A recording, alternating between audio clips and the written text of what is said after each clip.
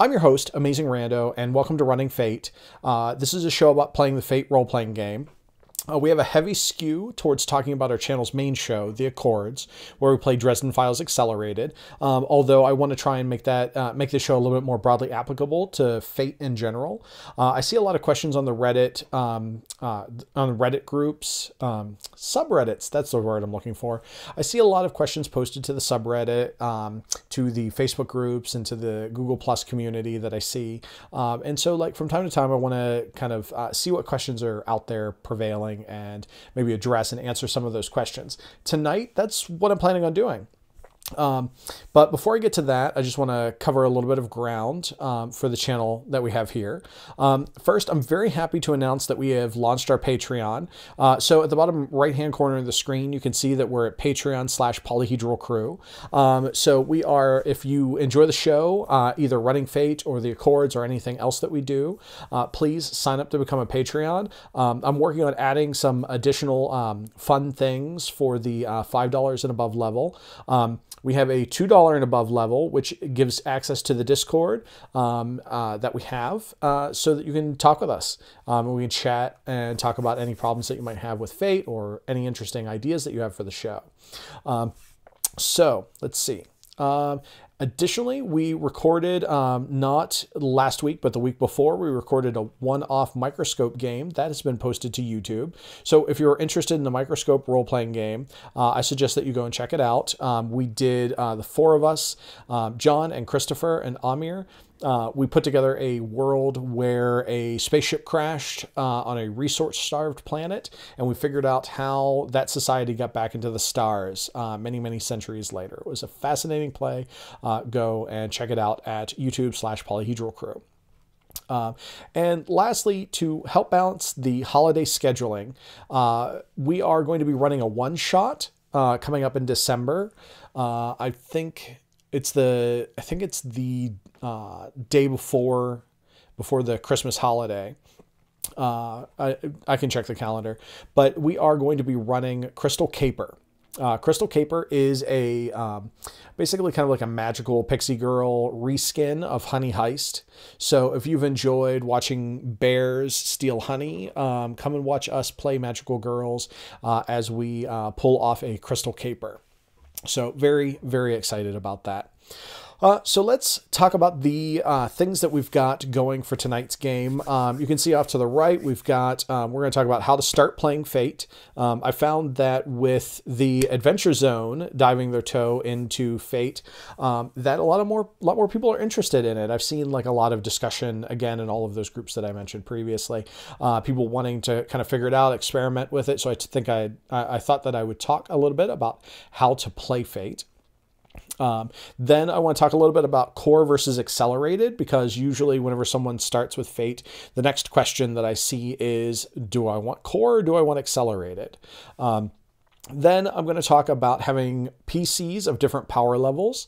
That was a question that was submitted earlier today, where how do you have people of varying degrees of power? Like how do you have, like, you know, Wolverine and Superman in the same scenario and have them both contribute meaningfully? And lastly, I'm going to talk about concessions if we have time. If we don't, then I will definitely carry that over into the next running Fate. So without further ado, I'd like to get into talking about how to start playing Fate. I actually wrote myself a bunch of notes this evening. Usually I do running Fate kind of off of some bulleted lists from napkins, but I actually wrote a lot of stuff tonight that I'm trying to get through. So let's begin. So one of the things with Fate, the best way to actually learn the system is to play the system. It reads really well, but it's something that you need to have kind of like a visceral reaction to. Like you can read about doing ballet, you can read about doing kung fu, and get an idea of what those stances and what those movements and things are. But until you actually start to do them, you don't understand it fully. And I think that Fate is the same way. And what I mean by this is that you have to actually immerse yourself into the game, and you're going to stumble. It's okay. it's if you've played role-playing games before that aren't as strongly narrative as Fate is, you're going to stumble. I have a rich history of playing Dungeons and Dragons. I started on AD&D 2nd edition, played 3rd, skipped 4th. Then I've played a little bit of 5th edition. So I've played a lot of crunchy things, Pathfinder as well. And whenever I first started to learn to play Fate, whenever it first I was going to say when it first came out, but that's not true. It was when the Kickstarter happened in 2014 that I first started to play Fate. It took me about a good 6 months of running games to get a handle on various balances and factors. And it feels like every session that I run, I'm learning something new, but it can take a little bit of time to kind of get through.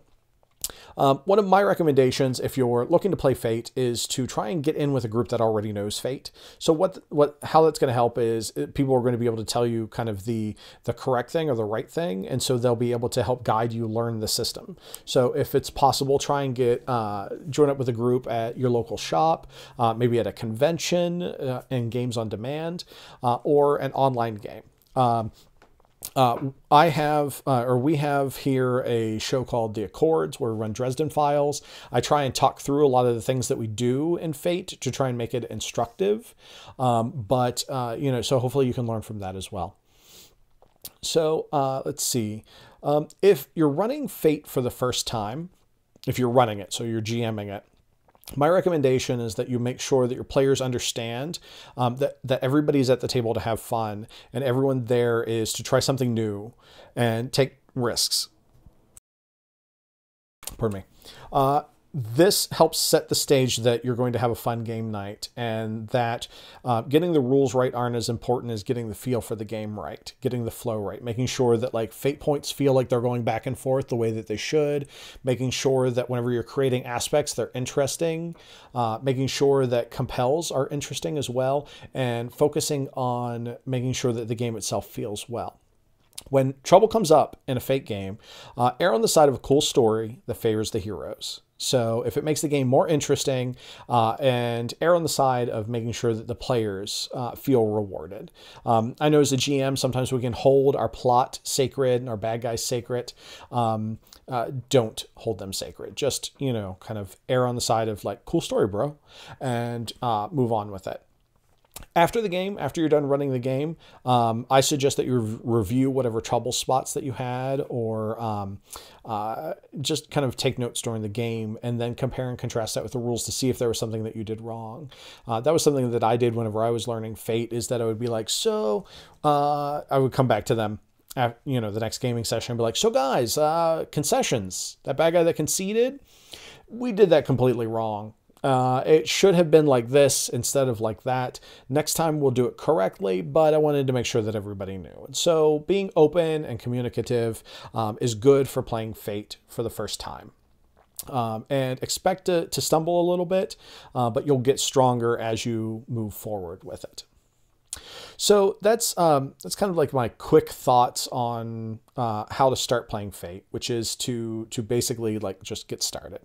And when someone gets started playing Fate, the question that comes up then is, do I play Fate Core or do I play Fate Accelerated? Which leads us into our second topic, which is Core versus Accelerated, which Core versus Accelerated is actually a lie. It's not, it's a false demarcation. They're both the same system. The difference is that within that system, that there are a bunch of little dials that you can tweak. This is a question that comes up pretty often. And so I thought that I would address this, which, so a lot of the role-playing games that you'll play are set in stone with a few optional tweaks.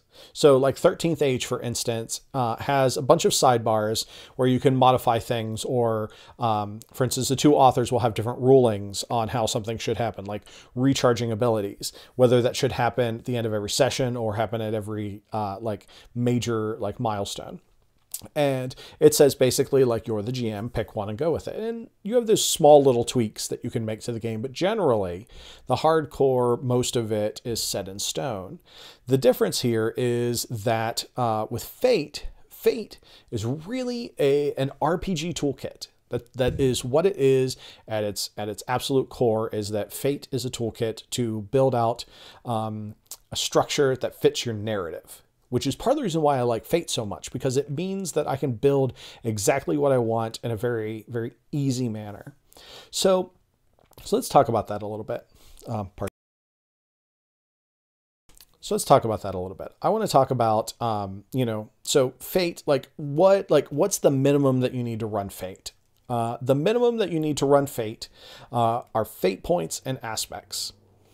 That is like the bare minimum. I've never actually run a game like that. I don't know how interesting it would be, but it would depend on the people involved. But basically, Fate points to be able to get benefits, and aspects to be able to give narrative permission for things and to define things. That's really kind of the minimum that you need. You don't need stress tracks. You don't need conditions. You can use aspects as conditions. Whenever I say conditions, conditions, not consequences. Yeah, you don't need conditions, but you can keep consequences, which are aspects. So basically, Fate points and aspects are literally the minimum that you need to run. So let's talk about dice rolls. Okay, and let's talk about how that works out.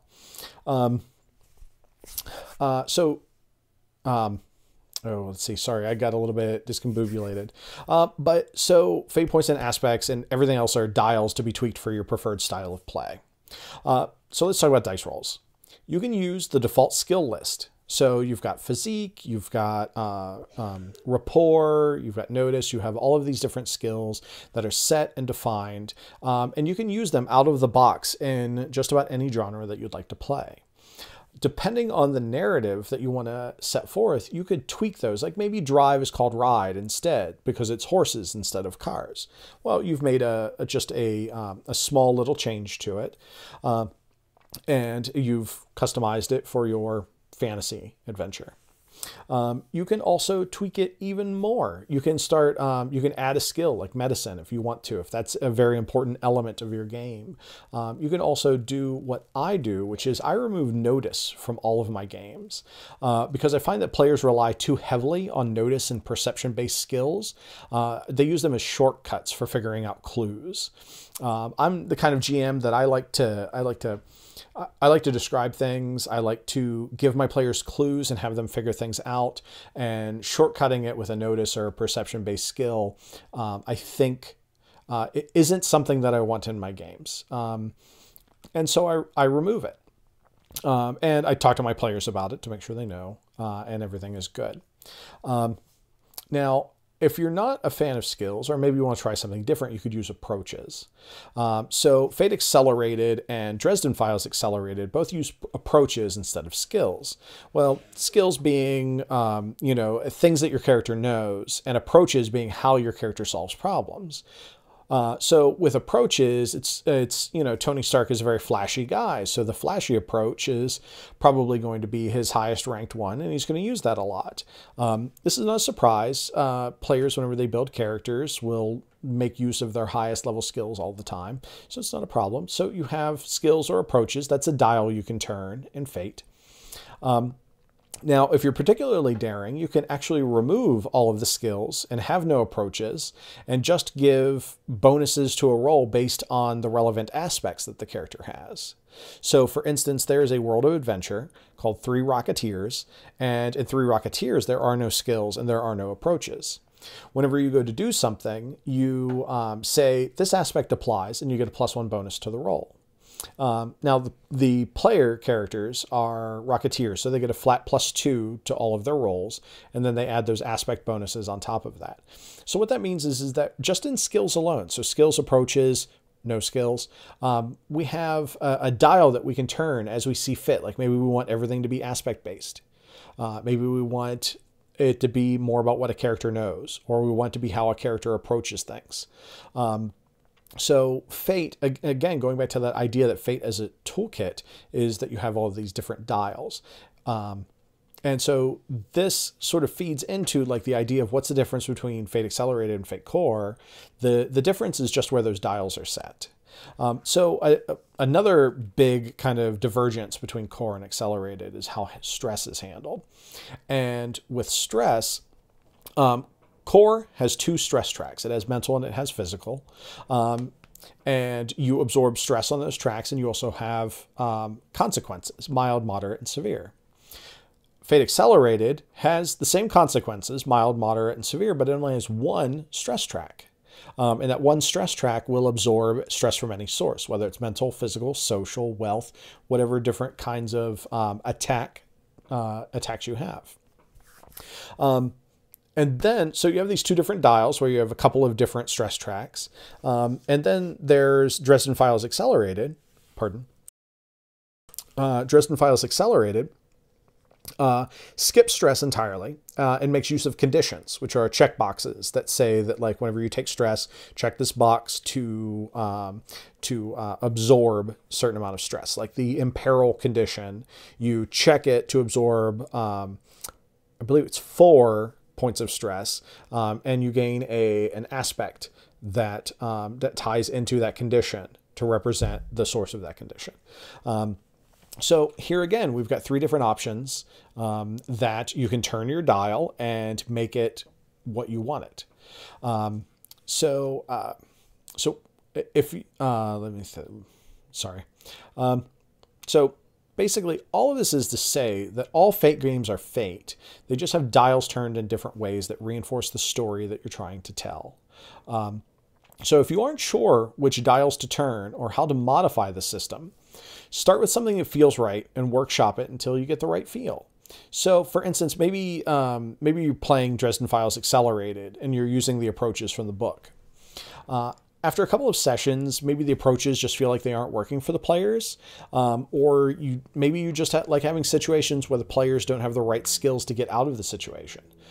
It is perfectly acceptable in the game to talk to the players between sessions, not in the middle of a session, and to kind of tell them, like, hey guys, this notch on the dial isn't working for our game. Let's switch it to another thing. Let's remove all skills and use aspects as bonuses, or let's start using approaches, or there's a lot of different dials that can be turned. And sometimes you know that going into it. Like, I've run Fate games since the Fate Core Kickstarter, just about probably every other week since then, maybe more. And so, like, I've got a good sense of what dials I like to have turned for different feels, but you have to play in order to kind of gain that sense. And so it's okay to change that as you're actually playing the game. So that's a little bit about Core versus Accelerated. To just summarize again, it's a false dichotomy. They're the same game, just with dials turned in different ways. So let's see.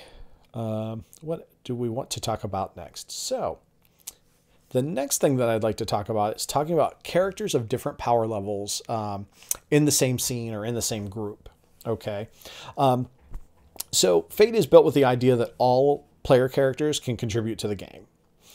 In fact, so when the original Dresden Files game came out, I was super obsessed with it because I'm a big Dresden Files fan. And so I'm like, why did they choose Fate? I don't understand. That doesn't make any sense. At the time, I was running a True 20 game, and it was my latest, greatest. It was my current favorite. And so I was looking to find out, like, what were they thinking of doing? And the articles that I read said that that it was actually down between True 20 and Fate. Now, bear in mind, this is me reciting back to you what I read in an article years ago. So whether or not this proves to ultimately be true or not, I don't know. But the reason that they went with Fate over something like True 20 or D20 based is that is being able to contribute no matter who your character is. So they wanted to make sure that the pizza delivery person and the big wizard in the same scene were both contributing to the battle. Like, they didn't want to have that issue where you had the first level character and a 20th level character in the same scene, and either the 20th level character blows everything away or the first level character gets blown away. They wanted to make sure that everyone could contribute. And that's one of the things that Fate does really well. So, like, sure, the sorcerer can cast lightning bolt that creates the aspect slow on the iron golem, but it's the research assistant who found out about the weakness that helped unlock that guidance. And so, like, what we have to do is we have to set up these scenes so that things work out better. So We know that mechanically, all of the characters have the same power level.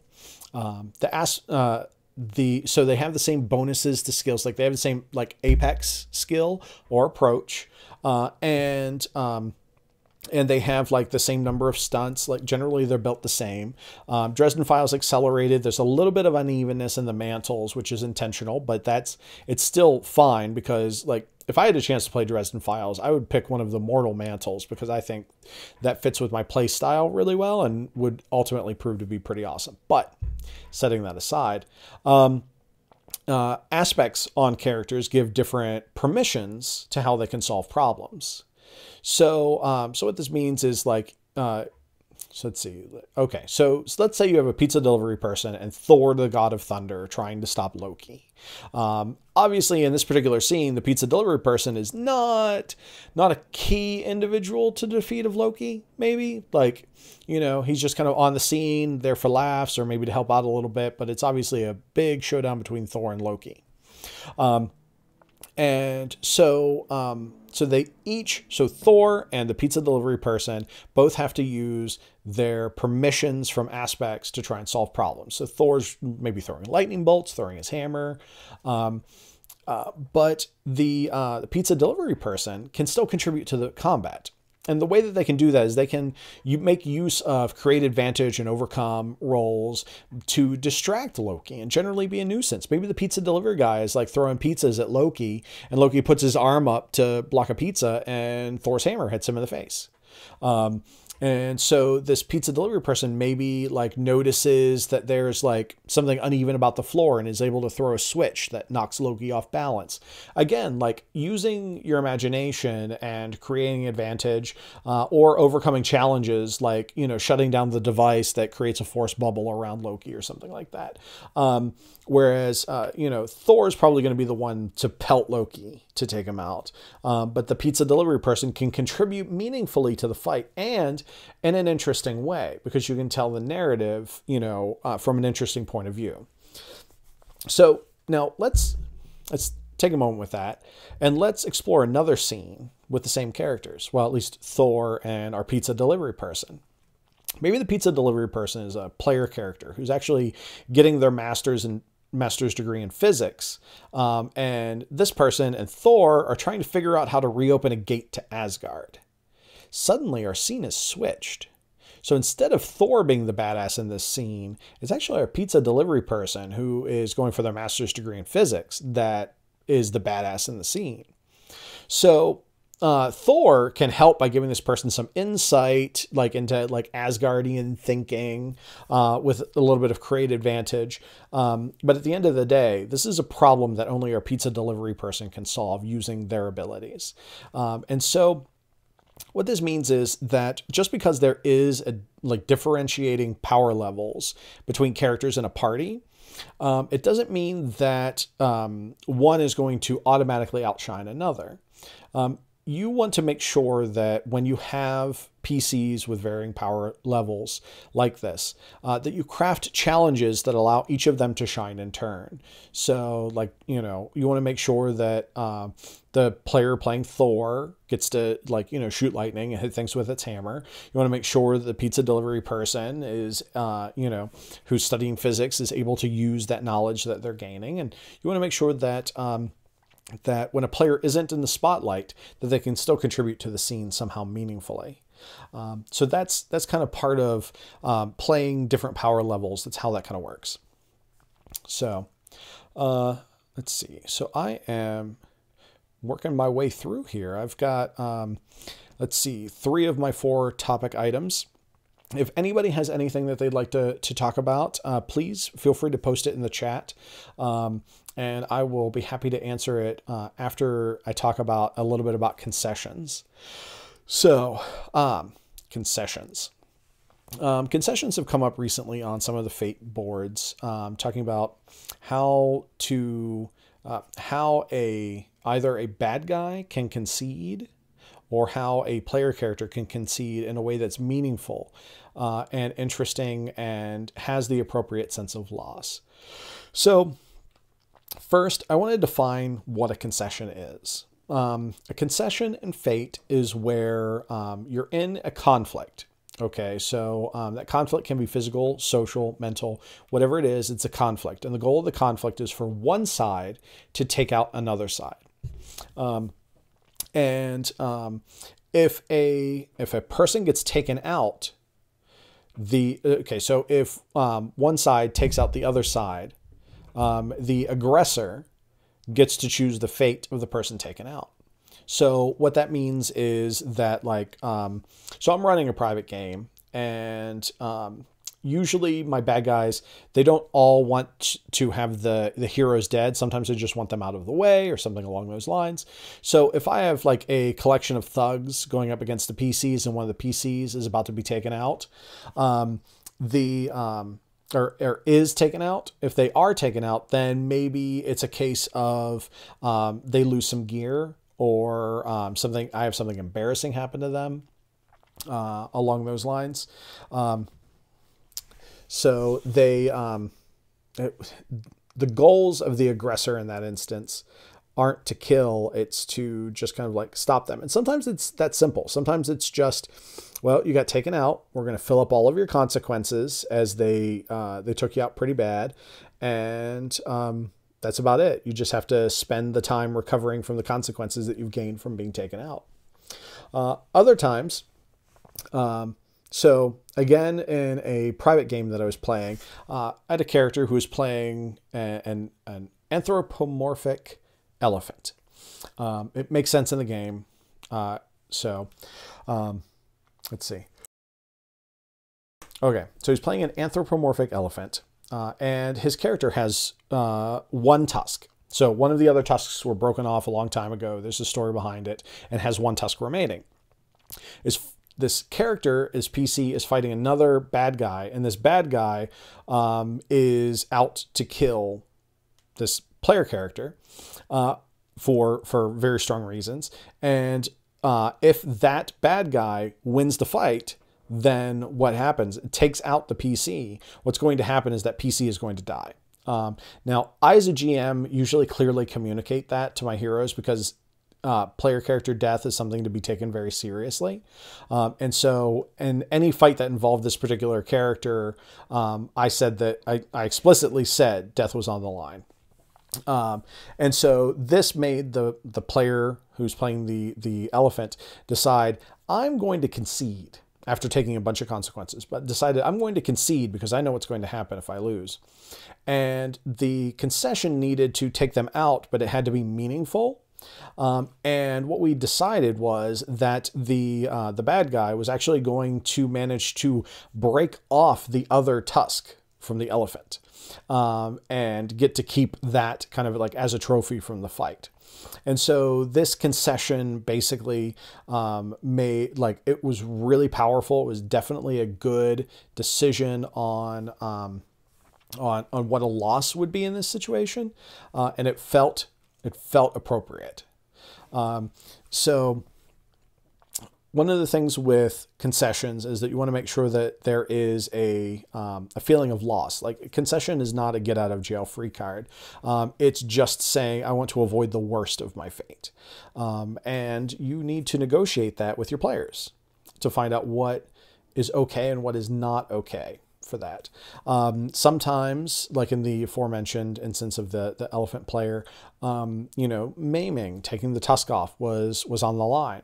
In other instances, it might be something that's a little bit not as physically oriented. So let's say the players are at a party, they're at a ball, and they get themselves involved in a social conflict. The politicians at the party are very adept at this sort of thing. The player characters are not, and one of the players gets taken out. Maybe what happens as a result of that, if the player concedes, maybe what happens is that the player character is turned into like a social pariah, and is no inns in town will put the player up.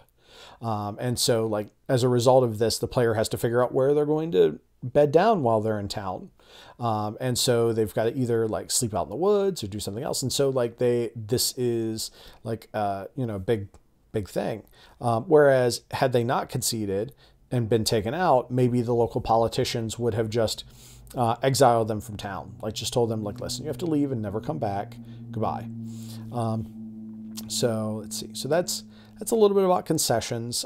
They are somewhat tricky because you want to make sure that there is a good loss, a good strong, it should sting, but it should also avoid like some of the worst of it. Usually as a GM, having a good idea of what the bad guys want and what they're willing to accept is kind of a good thing. I prescribe to the idea that whenever you're running a conflict between the bad guys and the heroes, that the bad guy has motivations that make a lot of sense. Like for instance, whenever I have random thugs attack the players, they're very rarely random thugs, but we all know those sorts of encounters that are sort of just a little bit more filler than others. I try and make it meaningful in some way. Like maybe there's a reason why the dock workers are attacking the player characters, and I give them like maybe their agenda is just to harass them to leave town. Like being taken out means that the player characters are going to like be taken to the edge of town and dropped off and basically like, you know, told never to come back. And maybe a concession in that instance might be that as long as the player characters keep quiet and keep to themselves and don't stir up trouble, and that's a little bit weak. Maybe if the players end up like paying off the dock workers, doing them a favor, or something else a little bit harsh. Like maybe the players only suddenly have like one day that they can stay in the city as a result of the concession. And so they've got to make quick work of whatever they formerly had leisure time to do. So I hope that helped with concessions. So I'm looking at the chat room and I don't see any questions. I'm going to just refresh the browser to see if maybe I missed some. If that's not the case, then I think that, yep, none there. All right. So that really wraps us up for tonight for running Fate. Tonight we talked about how to start playing Fate. We talked about core versus accelerated. We talked about different power levels, and we also talked about concessions. Thank you very much for joining us on Running Fate. I was your host, Amazing Rando. And as always, happy gaming. Thank you so much. Bye.